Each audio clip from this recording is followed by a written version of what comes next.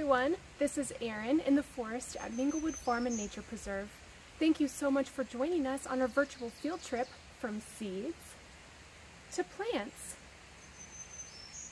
When a seed enters the soil, it sprouts the necessary plant parts that it needs in order to grow and reproduce. Reproduce means making more of yourself. Plants are incredibly important. Humans and animals eat plants to gain the energy they need to survive.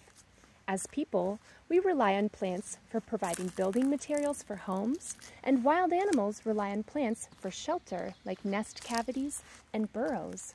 Before a plant can successfully grow, the seed must find its way into a suitable habitat. For example, have you ever seen a large tree growing by itself in a field and wondered, how did it get there? Its seed was transported there by a process called seed dispersal. Dispersal means moving from one place to another. Seed dispersal allows plants to reach specific habitats that are favorable for survival. Take the seeds of the rattlesnake plantain plant, for example. After the plant blooms and the flowering rosette dies, a fruit capsule emerges containing numerous tiny lightweight seeds that are dispersed by the wind. The rattlesnake plantain gets its name because the seed capsules look like a snake rattle. If the plantain seeds aren't dispersed far enough by the wind, the seeds will grow too closely together and have to compete for light, water, and nutrients from the soil. Seed dispersal allows plants to spread out from a wide area and avoid competing with one another for the same resources. To learn more about seed dispersal, let's check in with Farmer Bill. As we have seen, plants come in various shapes and sizes and have different requirements for growth. And the same holds true with seeds. They come in various shapes and sizes, and they have different means of getting around and being dispersed. Some cases animals help with the dispersal, in other cases wind and water. In this case right here, this is a sumac berry.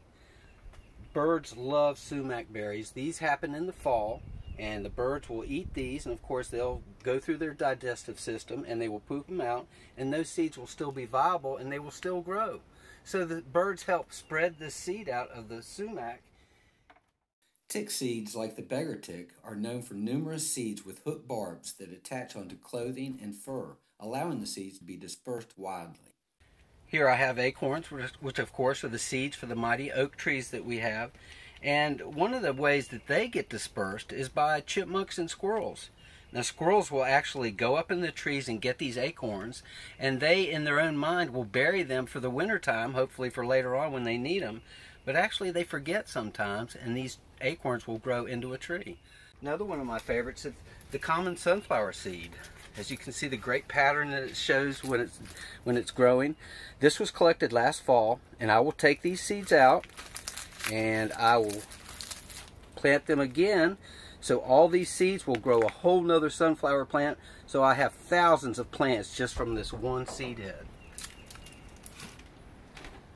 Another one, of course, is the pine cones, and a lot of times people don't realize where the seed is on the pine cone, but it is. It's on the very tip, and that is the seed. A lot of times this can be dispersed by animals. They can eat this and take it and have it planted, birds, squirrels. But another favorite of mine. Here we have a black walnut, and this is actually a seed, although the seed itself is way in the inside and covered by 2 layers of shell. These are actually, gravity is what helps put these in the ground. They fall off the tree and get into the soil.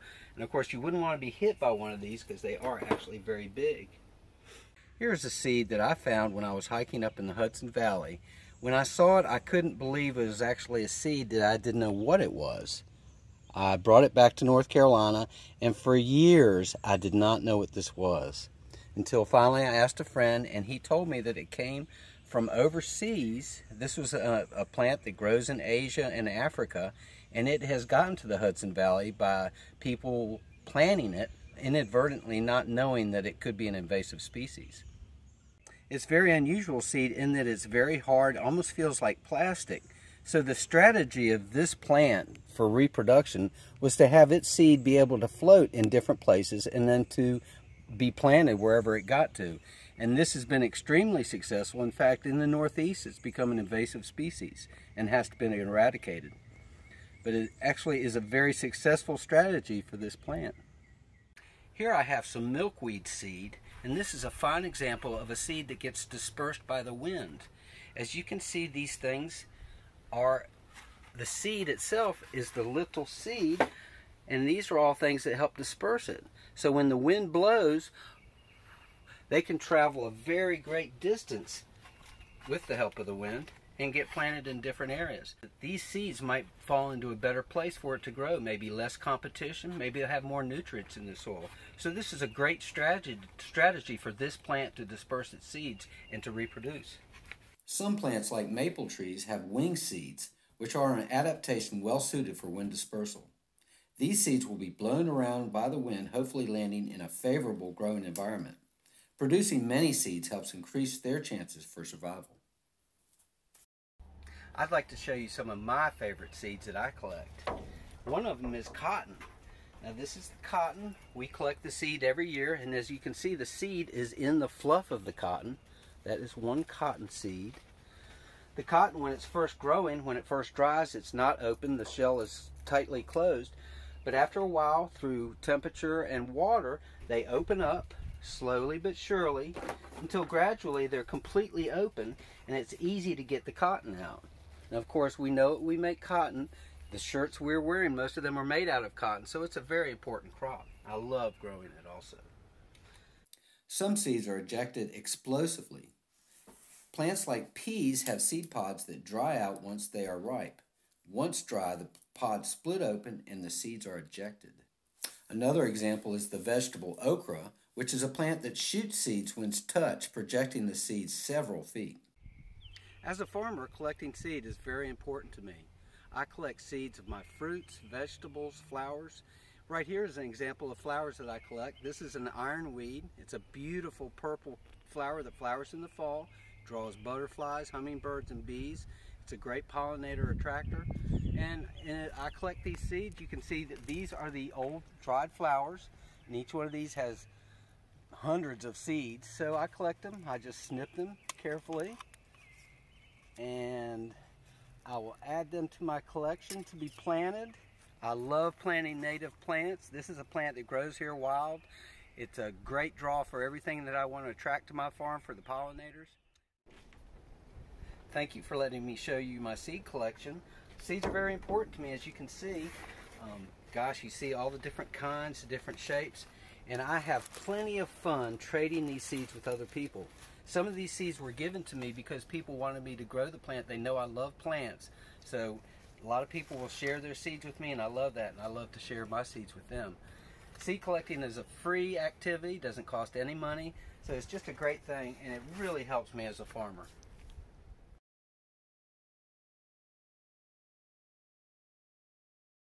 For hundreds of millions of years, seeds have found an interesting way of finding their way into the soil.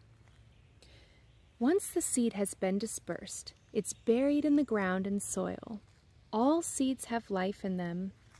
Take a look at this wild geranium, for example. Seeds contain a plant with leaves, a stem, and roots. The main requirements to trigger a seed to grow are soil, water, sunshine, and carbon dioxide, which is a gas in the air. As the plant grows, its stem bursts through the soil, growing up towards the sunlight. The roots will grow down in the soil. Then leaves start to unfold and sprout from the stem.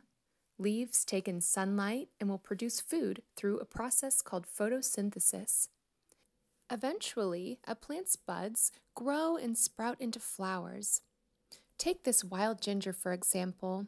You can see how it gets its nickname Little Brown Jug because the blooms are starting to appear. Many plants produce flowers that are very important in making seeds. Take the state flower of North Carolina, for example, the dogwood. The dogwood makes brilliantly bright red seeds that birds and other wildlife love to eat. Let's check in with Farmer Bill in the strawberry patch to learn more. Now here's a good example of a flower that turns into a fruit.